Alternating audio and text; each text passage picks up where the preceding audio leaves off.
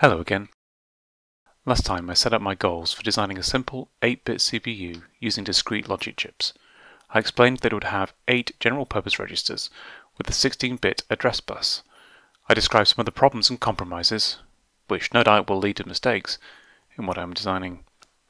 I did say I wanted to run through my instruction set, but I changed my mind and thought I'd jump into some logic design instead.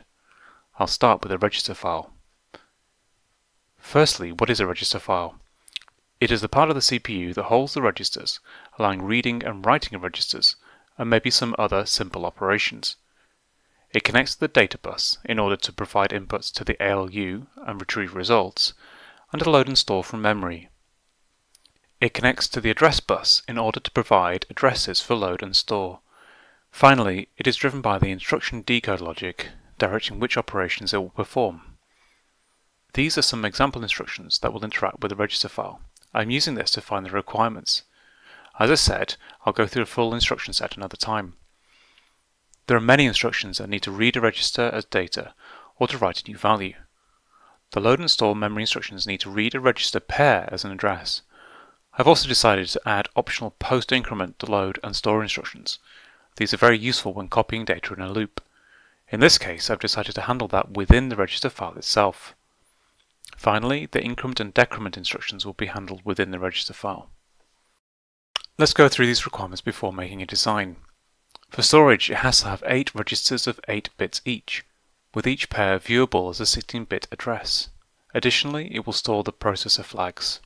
I'm also considering including the program counter, although I will not design this in this episode. The operations a register file must support are reading a single register as data, reading a pair as an address, writing a new value into a register, incrementing or decrementing a register, and incrementing a register pair. A quick note on terminology. I'm using read and write for registers, so as not to confuse these ideas with load and store of memory. The inputs needed to meet these requirements will be a register number 0 to 7 inclusive to select a register for the operation, an 8-bit value for a write operation, flags for output enable for this register to be sent to the data bus, output enable for this register pair to be sent to the address bus, triggering a write, triggering incrementing or decrementing, triggering incrementing of a pair, and finally a clock for any edge triggered operations.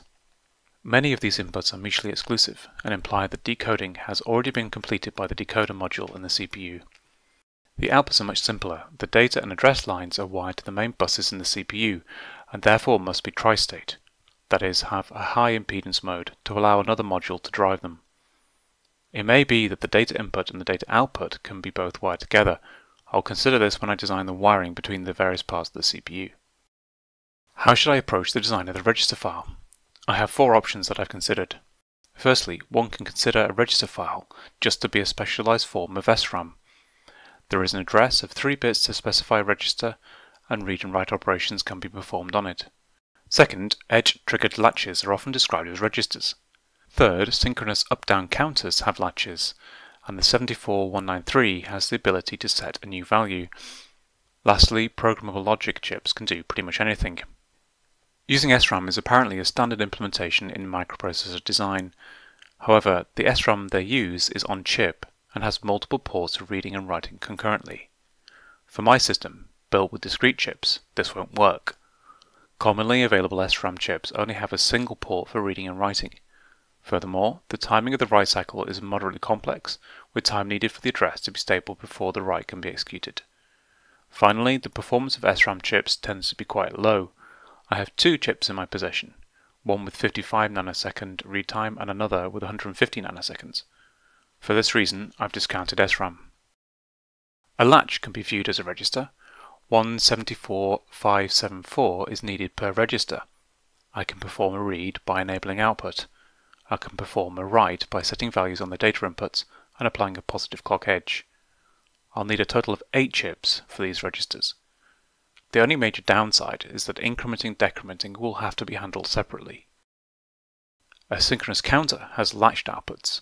A pair of 74193s is needed per register, as each is only 4 bits wide. Incrementing and decrementing is performed on a positive edge of the up and down pins. the main downside is that they don't have output enable pins, meaning a separate driver is required to select only one register for output at a time. Also, the data on the inputs must be held for a certain duration to write a value, and the pattern will be tricky to achieve. This means I would need 16 counters and 8 drivers, that is 24 chips just for the registers. I think that's too many.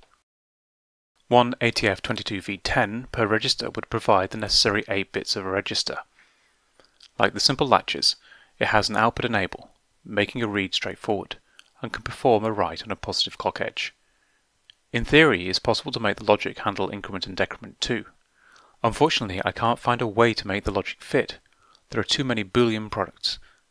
GALs are a bit more expensive too, and they do use a lot of power, relatively speaking. I'll discount this solution too. So I've decided to use latches. Let's examine a single register. Output enable is active if the register file wants to send the register value to either the data or address bus. To write, the latch must receive a positive clock edge on the latch enable pin, with the data having been stable at the data input pins for some requisite time. To connect the latches together, 2 groups are required, one for even registers and one for odd registers. If the value is to be sent to the data bus, one of the 2 data out buffers will be enabled. If the value from a pair of registers is to be sent to the address bus, the 2 address out buffers will be enabled. This in total requires 8 latches and 4 buffers, totaling 12 chips. The wiring is complicated by having 2 separate even and odd internal buses. Okay, I will pause the high-level design at this point and focus on building this on some breadboards. I still have to design the increment and decrement support, the processor flags, and the program counter. This is the overview of the registers themselves. I split the registers into 2 groups, one for even and one for odd, and so I'll just show the even registers for now. You can see the 4 registers, and then the 2 drivers as noted before. Only one register can be written at once, so the register write enable has been fully decoded into 8 bits, shown here. Since there are 2 separate internal buses for even and odd registers, the register for output only needs to be partially decoded into 4 flags, shown here. For example, ROE01, shown here, is a register output enable for either register 0 or register 1. The other 3 registers are the same. The even registers are connected to the data output bus via a driver, shown here. The driver is only enabled when the selected register number is even, that is, register select bit 0 is low, and when the data output enable is active. The odd registers are the same, except that register select bit 0 must be high. Likewise, the even registers are connected to the address bus via a driver, shown here. The even and odd registers drive different bits on the address bus, so there is no need to select based on the low bit of the selected register. The decoding is done with a pair of 74 138s. The first only decodes the 2 most significant bits of the register selection, as I said before, in order to select pairs of registers for output. Note that the 74 138 provides inverted outputs, that is, active low. The second handles the write enable, which must be fully decoded, so all 3 bits are sent as an input. Because the 74 138 provides an inverted output, the positive edge is midway through the clock cycle. I've chosen this deliberately to allow for some propagation delay on the inputs. Right, I have a schematic for an initial version of the register file. Next time, I'll build this on some breadboards and test it out. I have a Raspberry Pi Pico that I'm using to help with debugging. I found this a lot more reliable than playing with dip switches to set inputs. Thank you again for sticking around for the ride. Until next time.